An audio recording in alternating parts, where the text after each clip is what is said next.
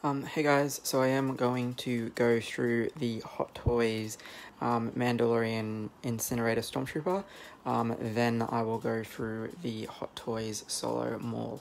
We'll see how we go. I was going to do it as two separate videos, but I think the Stormtrooper is going to be really quick, so I should be able to do both of them in the one stream. Alright, so starting off like always, we have the standard Hot Toys Star Wars shoebox style that they do. There you see that they've got the trooper in quite a dynamic pose with the flame effect looking quite nicely. It does say TV movie series number 12. Sorry, TV Master Series number 12. Incinerator Stormtrooper 6-scale collectible figure. Underneath, when you lift that up, you do get the topper art as always. And again, it is the trooper in that sort of burning pose. And then you do have the actual tray. Now, I have actually taken all the accessories out except for the extra hands. So you do see that they are very nicely weathered, and they do have the red on them. So there's a second trigger hand, a couple of relaxed hands, fisticuffs, and then another relaxed, and then like an really open hand. And they just sit on top where the base would have been. That is where the pack would have been. Trooper, obviously, and then the cannon and the flame. So the trooper himself. Now, I just did actually realize that I did not actually clip up the buckle on the backpack. I'll probably do that after I do this. It's just something that I just realized I didn't do when I set him up. Alright, so his display stand is probably the strangest thing here. I was expecting them to reuse that really overused desert base that they've used for everything, and it's coming back with another figure.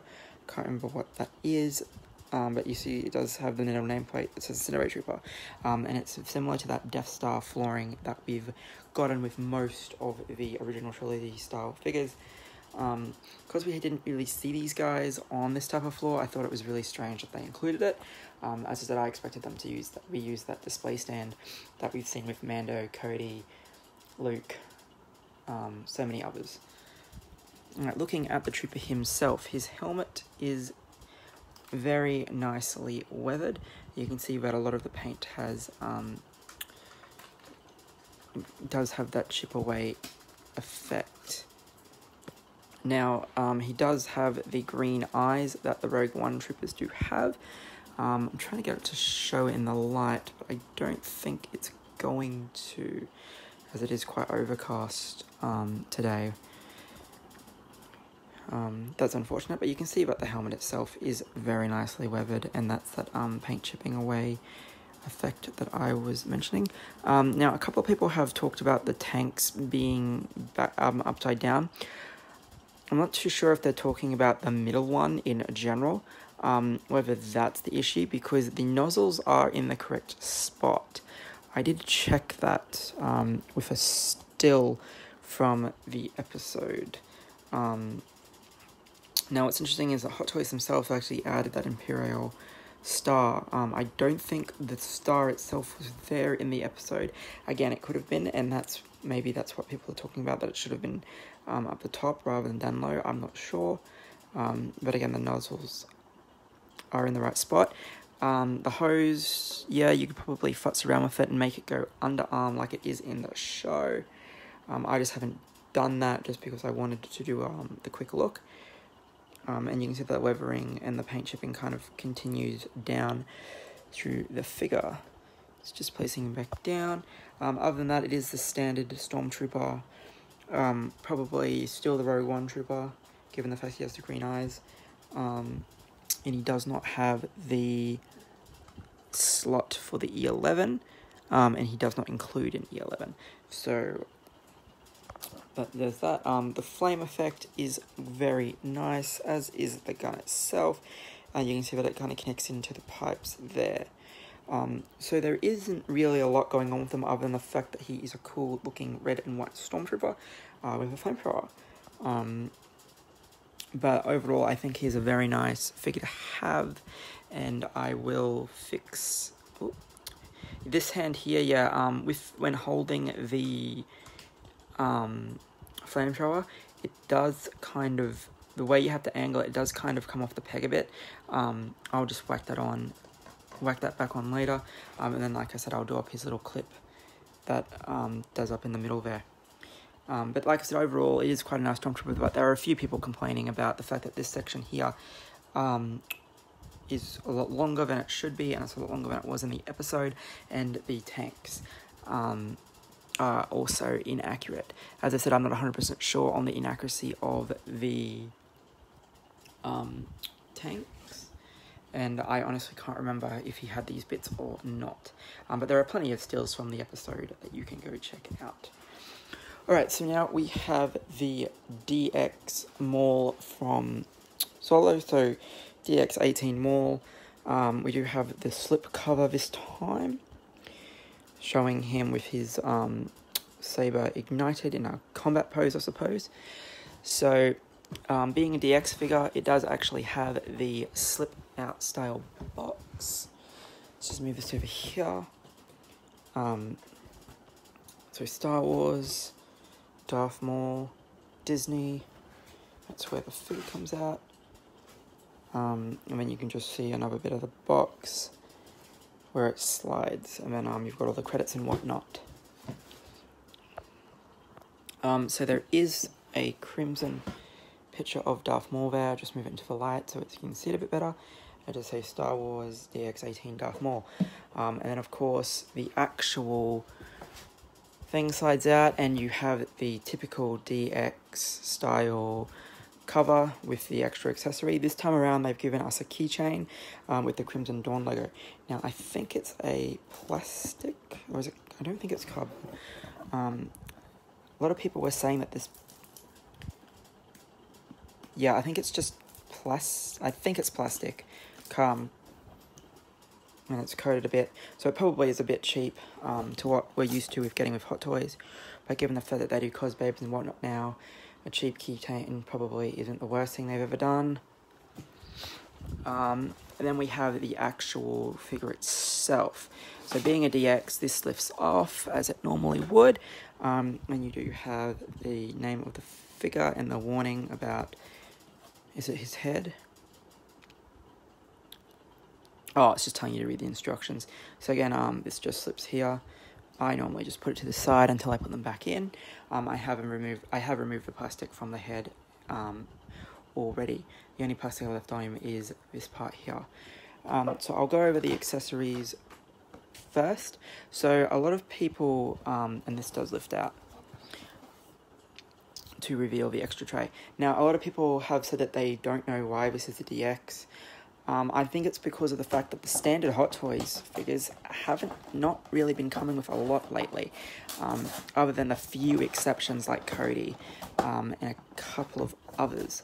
But most of the figures have been pretty bare bones, and I think that's why they called this one a DX. They probably also did it because they already had the per sculpt Maul. Which I'll go over in a second, sorry.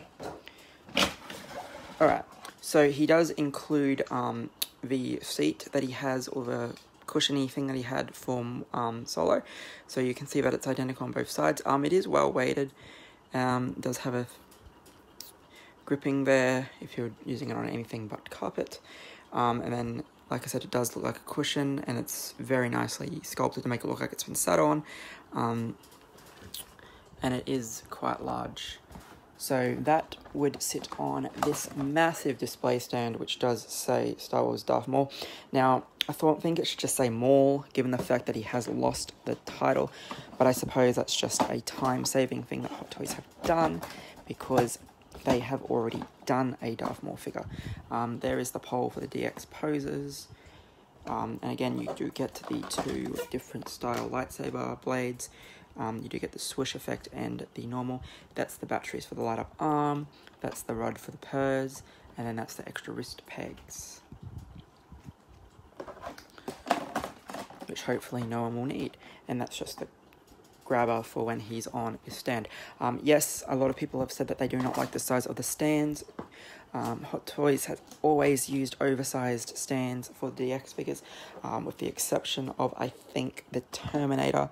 I think his display stand for the DX was for artwork for the chip. Overweight, so as I did say, just pops back in there. Oh, hang on, how was that? I think it was like that. As this... No, I was right the first time, it is the other way.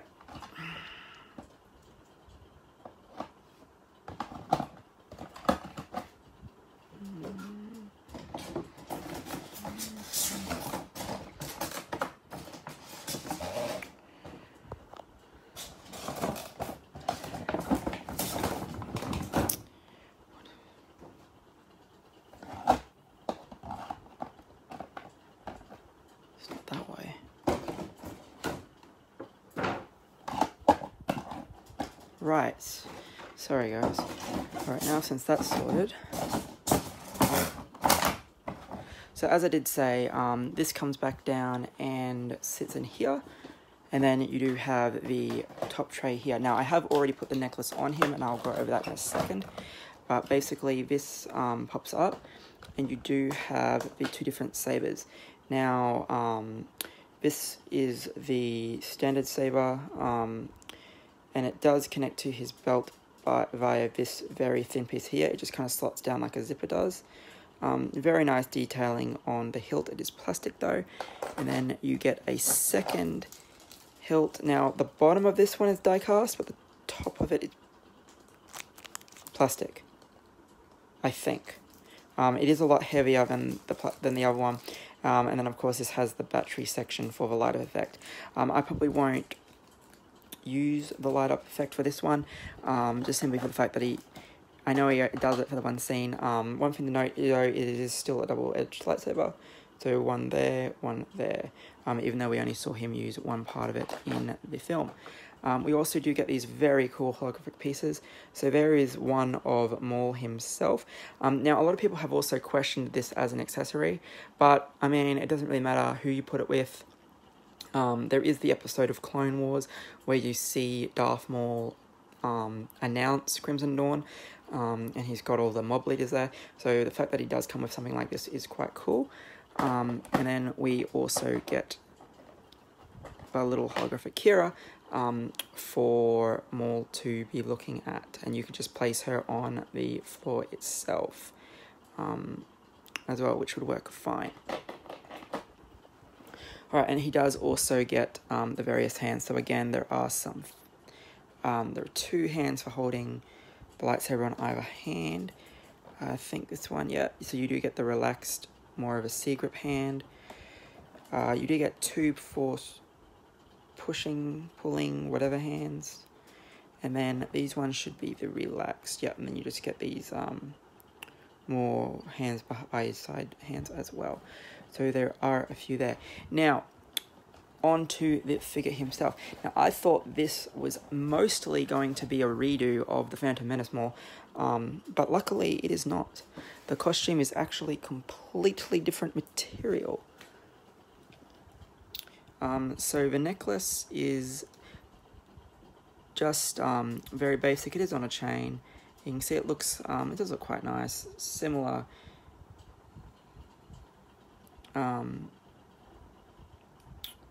Yeah, so similar gold to what the keychain has. Of course, it is a bit nicer in the fact that it is an actual accessory and not on a plastic card. So that little silver bit there is what I was talking about. So there is a bit on the lightsaber that slides in there, and you do have that belt there. Now, this is actually a pleverish type of material, as opposed to the clothy robe that he had in the Phantom Menace. And you can see that they do have all his tattoos under there. I'm not sure how many of them are there. I'm not going to try and take the whole thing off. You can also get the Clone Wars Maul if that is something you prefer.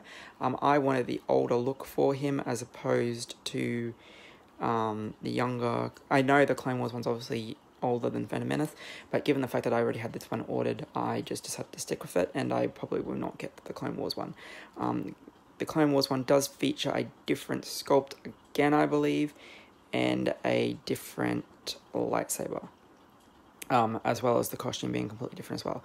So it just depends on which type of costume you prefer for him. Now, the sculpt is magnetic, and it's completely interchangeable with the Phantom Menace one, so you can have the younger sculpt on the different outfit if you would prefer. The sculpt itself is damn good, as you can see, and it does have all his horns, and they are quite sharp and whatnot. And you can see in there, it does have the purrs, which is the rolling eyes, similar to other figures in the DX series, or characters like Alita, etc. Now, the biggest difference here is, other than the pleather, all this pleather is on wires, and so you can have it floating or whatever, but the other biggest difference is the fact that he has the robotic legs. Now, I think the legs might be a slightly different style in Clone Wars, but we can see that the detailing on the legs is also awesome. Lots of different colouring in there, wires, pistons, whatnot, just to give it that real robotic feel. Of course it is plastic, and now you can see that doing that, I have kind of lifted the wires up, so you can see that the wires in the outfit are quite good. He also does have a wired hood, which is a cloth material, and is much nicer than what we got with the Phantom Menace version. Alright guys, so this has been a quick look at the Incinerator Trooper from Mando and the solo cameo Darth Maul.